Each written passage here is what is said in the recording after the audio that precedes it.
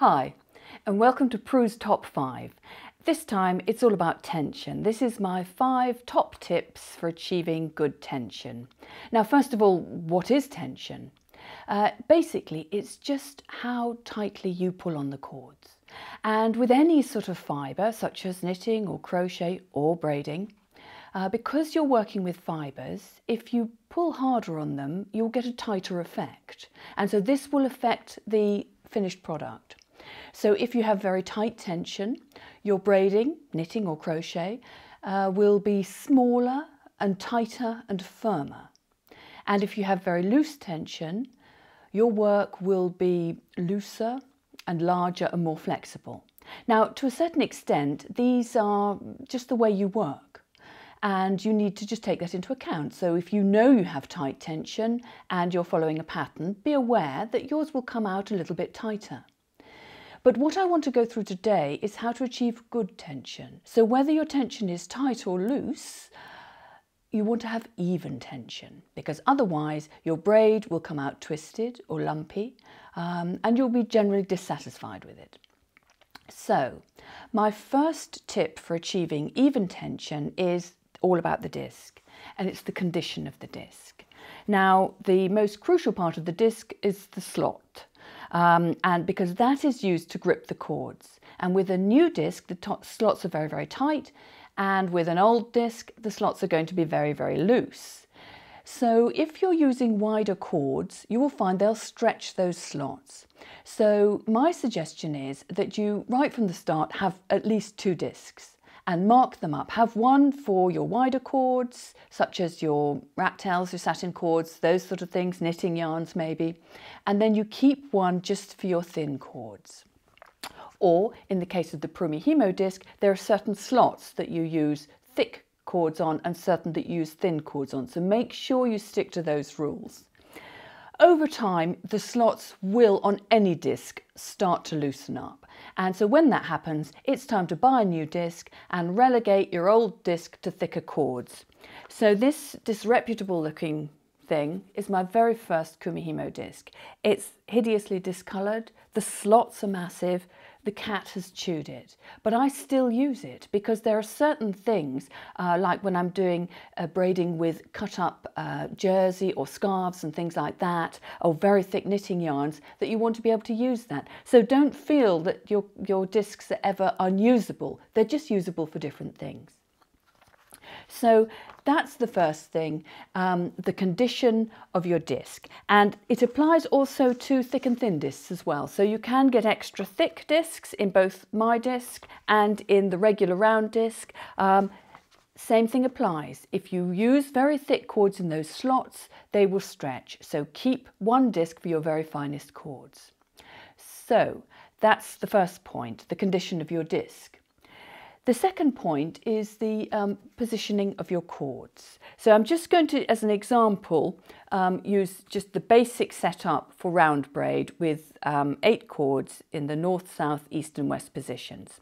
Now, when you put your cords in those slots, whatever cord you're using, you need to make sure that those cords are nice and tight across the face of the disc. And if they're not tight, then you need to consider using a different disc.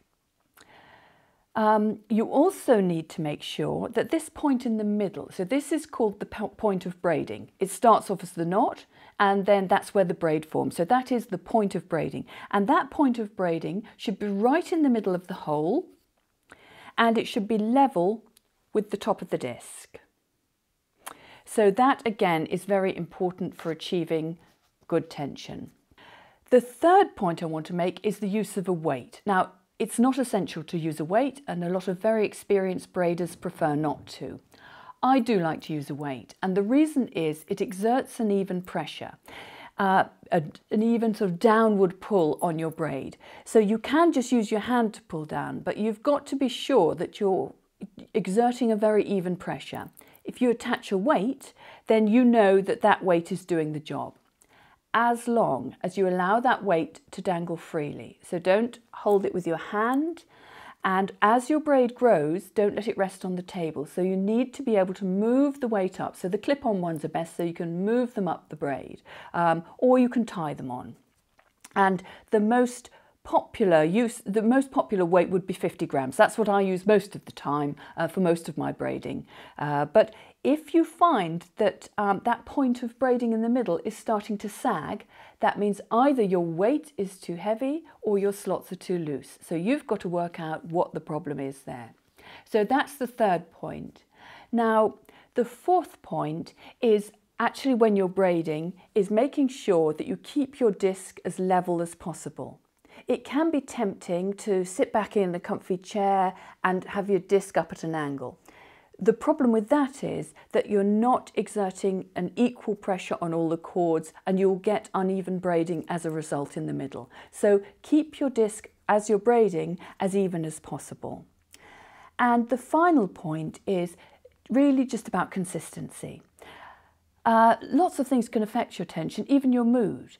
So if you start off in a happy mood and something happens halfway through, you can actually see in your braid that it will be a bit tighter after that if you've been very tense after whatever it is that has upset you. Stopping and starting, that's not great for a braid. Obviously, sometimes you do have to stop and start, but be aware that when you stop, your cords are relaxing, and so that can make a difference in the braid. Now, it may not be visible, and in certain situations it may be more of a problem than others, but it's just something to be aware of.